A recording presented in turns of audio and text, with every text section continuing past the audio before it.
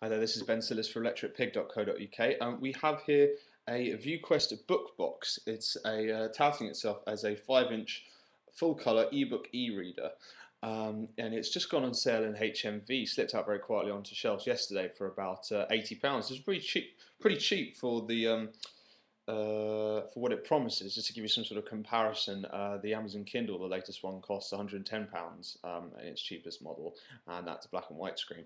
So we thought we'd just unbox it for you before we just give it a full review. The box itself is pretty striking. You're not going to miss this on the shelves, but then it probably needs to stand out since it hasn't really got a big brand name behind it. So I'm just going to get it out of the box.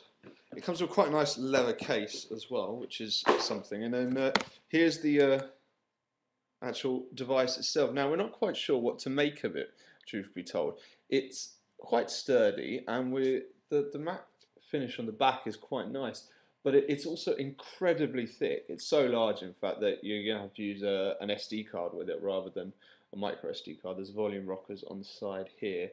And then there's the screen itself. Now, obviously, on a webcam, this isn't going to give you a great indication of what it's like, but the viewing angles are pretty shallow, and at the moment there's only ebooks on it, but it does promise video playback as well, so we're going to give that a go before we put up our review.